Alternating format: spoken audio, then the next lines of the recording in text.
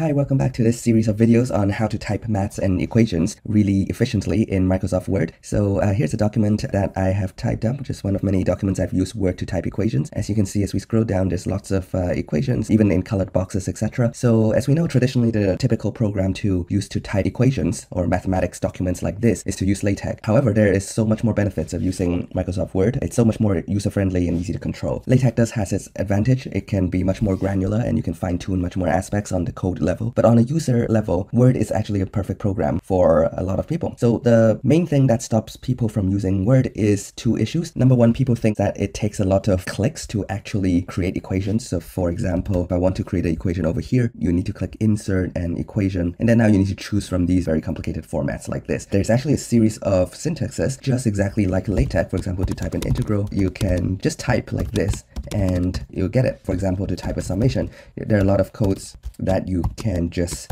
type like this,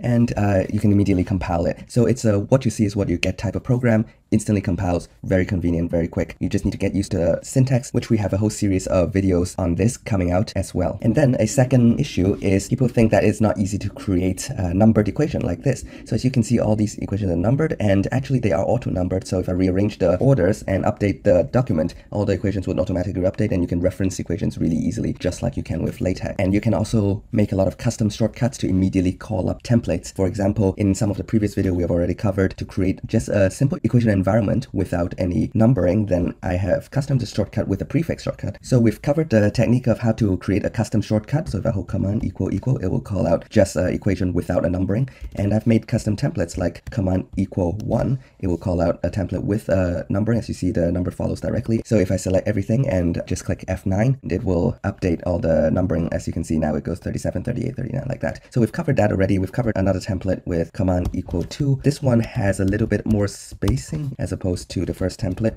like this on equal 1. You see that with this, it is much more cramped and not enough spacing in between. So we've covered that in the previous videos already. Again, the links are all in the description below. So today I want to cover the other two templates that I've made, that I've designated a shortcut of command equal 3 and equal 4. And I'll show you what is that. Okay, so you can see the difference between this format, these four equations, when I have this format where I've called out using command equal 3 compared to what I've called out using command equal 2 or command equal 1, these templates. These are all center justified, so it's fine. But sometimes you just want a couple of equations that are all left aligned like this. And also I have command equal 4 is when I want to have a left hand side equals to right hand side situation. And I have tried several ways, but this is the best solution I've come up with, is to set up a template how to do this. So there are definitely a time and place where this is useful. So I'll wrap up this series on creating auto-numbered equations by showing you how to set this up. So here is an example of what we want to achieve with these new templates. So for example, if you have a long mathematics derivation or a complicated mathematics derivation like this, where you have a left hand side and a right hand side, and the right hand side sort of flows on its own, and the left hand side, if necessary, also flows on its own, and with the equal signs all aligned, while also have the auto numbering taking care of itself.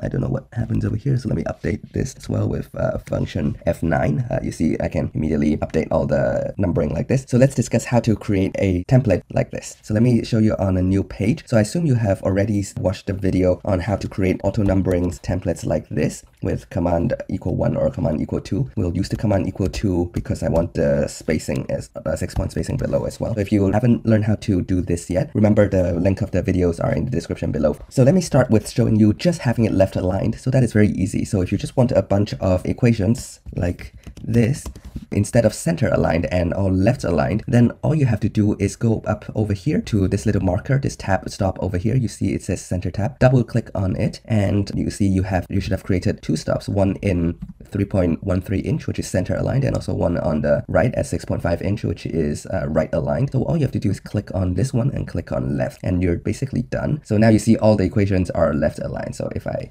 type fx equals to x squared like this, so this is now left aligned, but of course they don't look good. So let me highlight these again, and I will move this to somewhere that makes sense, something like this. So you can play around the exact placement of it so that it makes sense. And now you can type multiple equations like this where they're all left aligned, even if you have a long equation like this. So now that you have created the template you want, highlight one of the blank templates you have, and then let's create a building block for it as usual. So just a quick recap.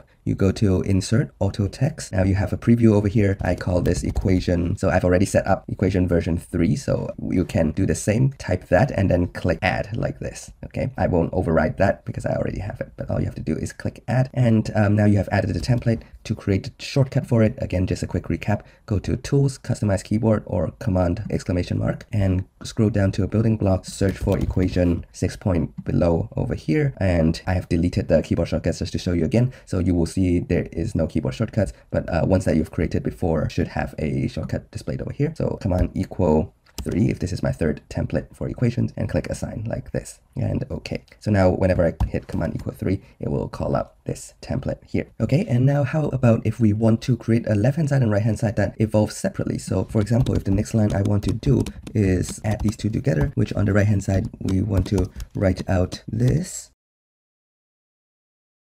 So for example, this is what I want to achieve. I want to type the next line where I add these two expressions together, but I want the equal sign to kind of align over here. So the best solution I can think of is to create a new template for it. So I'm going to start with just command equal to one of the standard templates here. I'm going to get rid of this first, and I'm going to create a few extra tab stops. So I want my equal sign to be somewhere over here. So this is going to be where I'm just aligning it to where my other equals are. So this is roughly where my equal sign, and then I need to create a new tab stop just to the left and to the right of this. So slightly to the left. Let me exaggerate it a little bit first. I'll click on this, and I want to create one more to the right. So this one is going to be left aligned. So it says, if you hover over it, it says left tab, that's fine. So this one I will double click and select that. So that's the earliest one, and change that to right aligned like this. Okay, so we're going to put a couple of extra tabs. So just for us to be able to see the tabs, let me turn on the paragraph marks over here. This over here is the first tab that goes over here.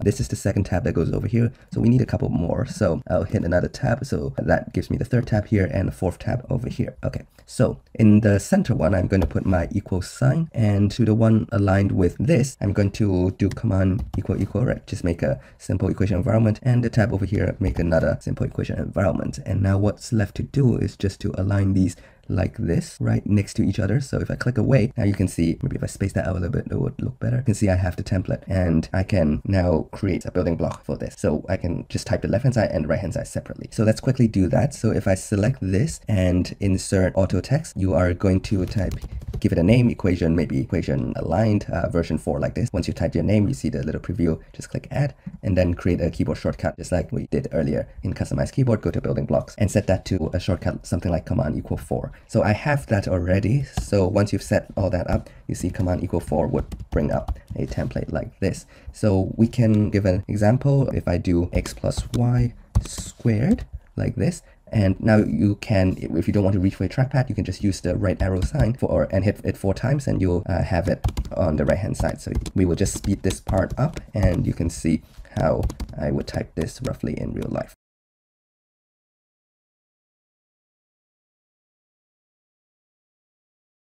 Like this.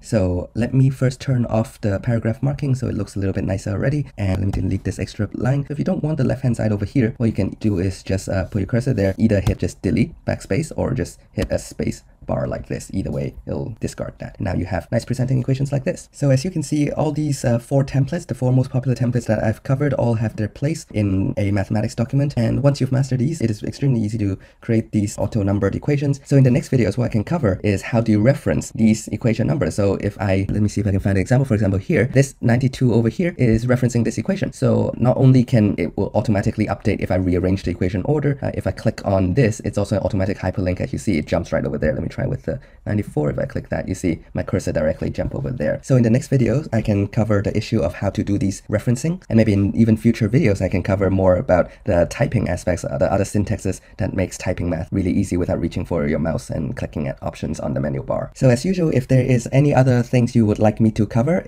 about how to type mathematics in Microsoft Word easily with your keyboard only, feel free to leave it in the comments below. And if you find this video helpful, please click the like and consider subscribing so you can get notified for any future videos that I put out. So hope you found this useful, and I'll see you in the next video.